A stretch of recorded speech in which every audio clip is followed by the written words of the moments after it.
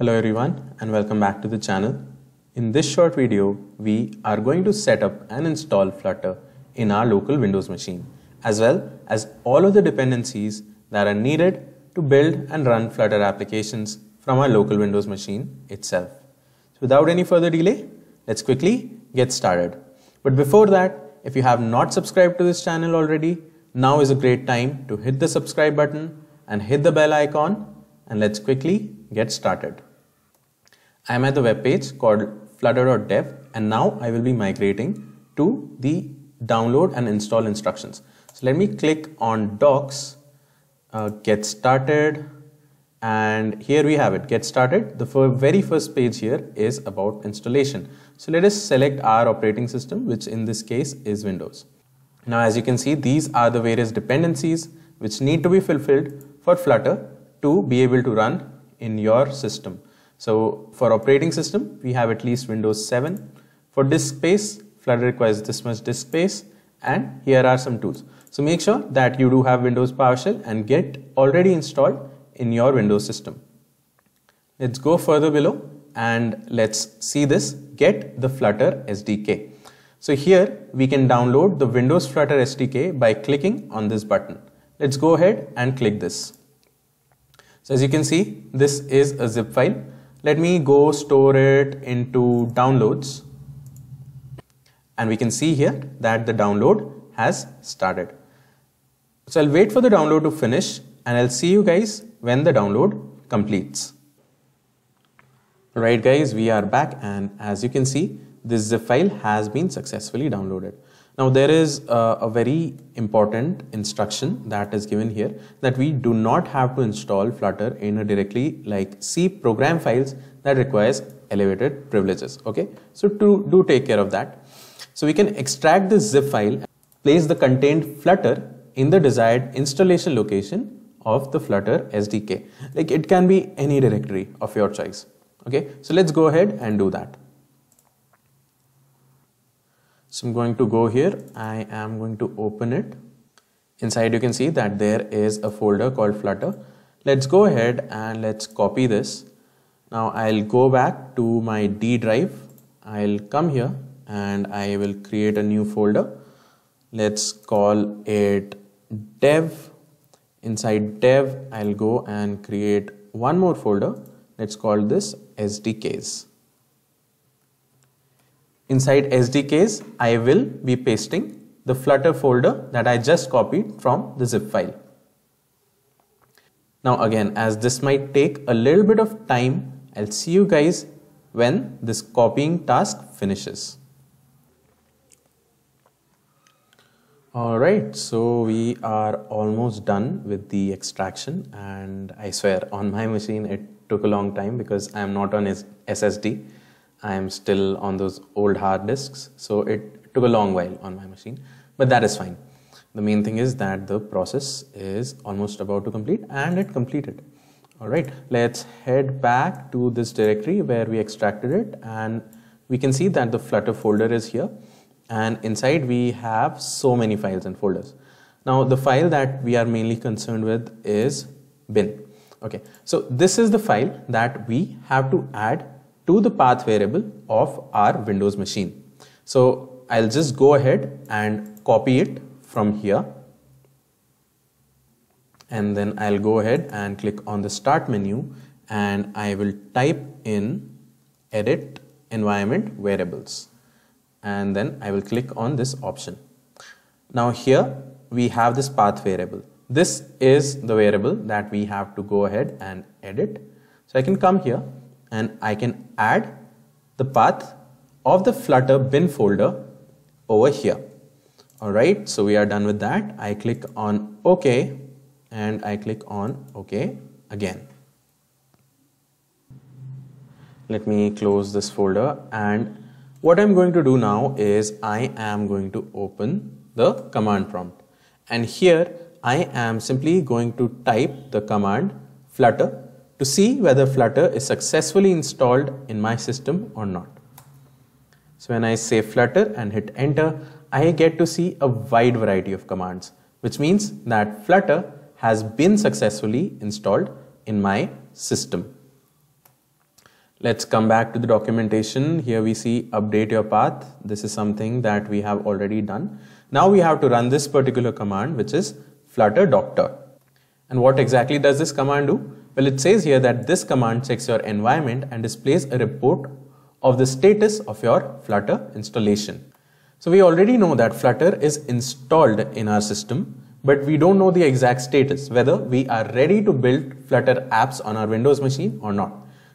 So this flutter doctor command helps to tell us what might be the missing steps that we have failed to complete for Flutter to be able to run perfectly on our Windows machine. So I will be heading back to command prompt and I will run the flutter doctor command here. So let us say flutter doctor and let us see what happens. The first time that we run this command, it does take a little time, but it does speed up from the next run. Alright, so as you can see that the command has completed. So we can see that Flutter has been successfully installed here. We can see that we have Chrome, we have IntelliJ, which I had installed previously. We have VS Code as well. We have connected devices. Now here it says that we do not have Android Studio as well as we do not have any Android toolchain that is required to develop for Android devices. Okay, so it was unable to locate an Android SDK. So let's go ahead and fix this, and this will be fixed by actually installing Android Studio on our Windows system. Let me come back to the documentation, and if we go down, we have these steps for Android setup. So the first thing that we are going to do is download and install Android Studio. So if I click on this link, let me actually open this link in a new tab. If I click on this link, I am taken to the web page for Android Studio, and here I can go ahead and click on download Android Studio. Then it shows me a large terms and conditions pop-up. I have read and I can agree to it, and let's click on download. Okay, so you guys can click on download, but since I have it downloaded already, so I can just go ahead and run the setup.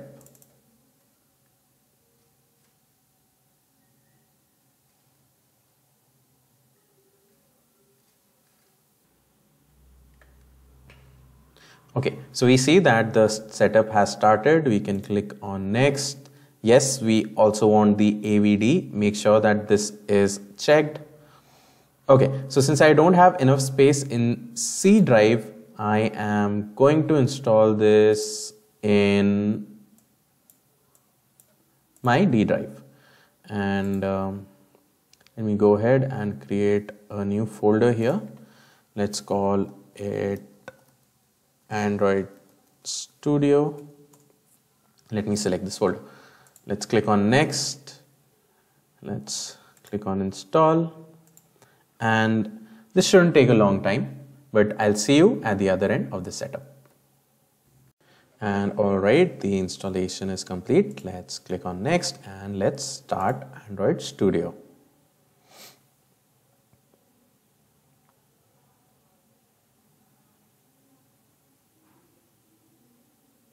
So you do not want to import any settings, so we can just skip this.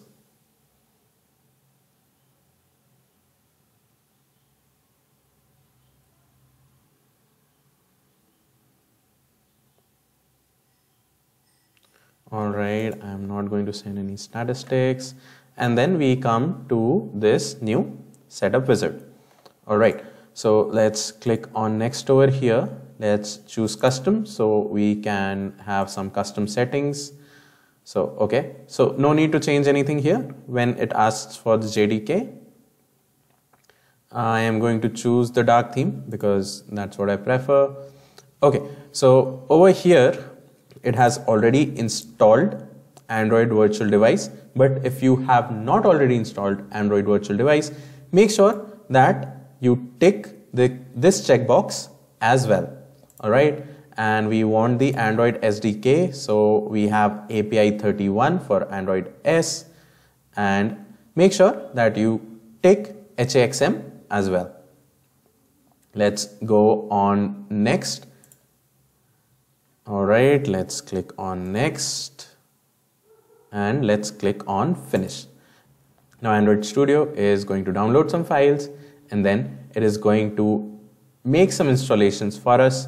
So we'll again have to wait and I'll see you at the other end. Alright, so as you can see, our installation is complete. Let's click on finish and we should be able to see the welcome screen for Android Studio. So we are not going to create a new project or open a project or anything in Android Studio. Okay, we are just going to go to SDK Manager firstly. Now this SDK Manager is a great place to install any missing components that you might have previously forgotten to add in your installation. Now the only component that I will be going to add here is the Android SDK command line tools. So let's go ahead and tick this and let's click on apply. So this says that there is an estimated download of 104 MB and some disk will be occupied, and that's all fine. Just click on OK and accept the license, and then again let's wait for this download and installation to complete as well. Okay, so this component is also installed. Let's click on finish and let's click on cancel over here. Now I'll go back to more actions and I am going to click on AVD Manager. Now this AVD Manager stands for Android Virtual Device Manager. So now I am going to create a new virtual device so that I can run and test my Flutter applications on my Windows system itself. So let's click on create virtual device. Now there is such a wide variety of options to choose from. Okay, so I am just going to go with, let's say, Pixel XL. Okay, and we'll click on next. As a next step, we have to again choose one of the system images to create our Android virtual device on our Windows system. So I am going to choose the latest one, which is API level 30, which is called R at the moment. You might have a different thing depending on the time at which you are viewing this video. Alright, so let's click on download, and again this is a heavy download. So again it will take some time and I'll see you at the other end of this. And we are back, and as you can see, the download has been completed. Let us click on finish. Let us go ahead and click on next. Let us name it Flutter test device or something like that. I can have a look at some advanced settings, and here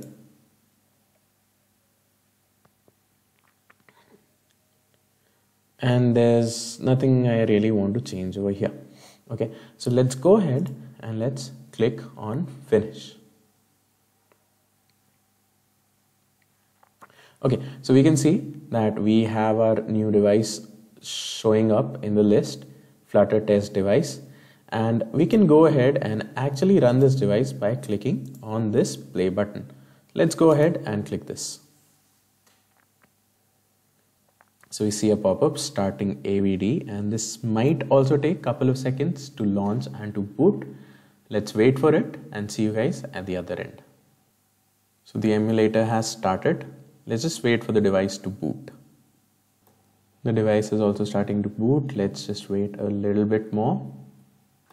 And alright, there you have it. Our device has completely booted up. Alright, so with these things out of the way, let us go ahead and actually close Android Studio. That is as much need of Android Studio as we had. And I will once more head back to the command prompt. Here we will again type the command flutter doctor and see what kind of an output we get now. Alright, so we see that mostly we have green ticks over here. There's just this one option. Some Android licenses are not accepted, and this also gives us the solution as to how we can resolve this. Let's just copy this and paste it in the terminal and hit enter.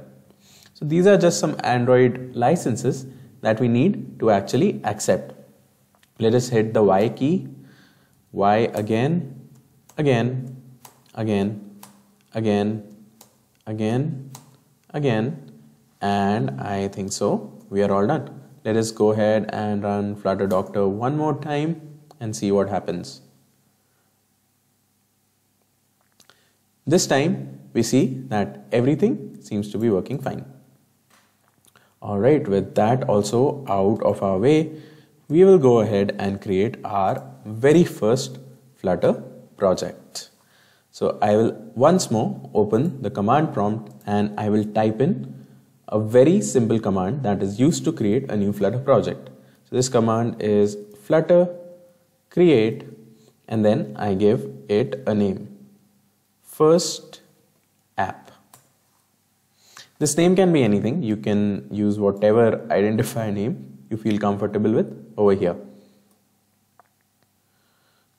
Alright, we can see that so many files are being created.